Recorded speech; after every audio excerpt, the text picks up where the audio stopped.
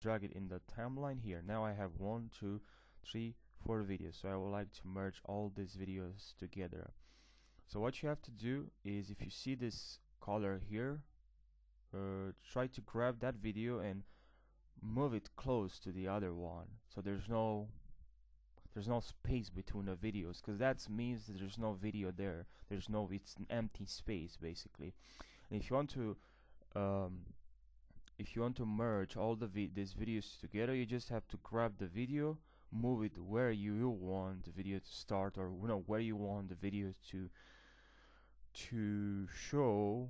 Like, this is the first video, this is the next one, and if you want this video to start after the second one, you'll just grab this video and move it right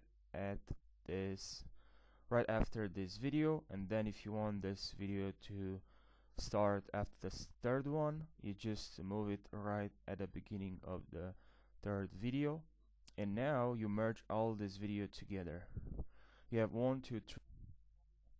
So thank you guys for watching this video. Don't forget to subscribe for more tutorials, and I'll see you in the next one.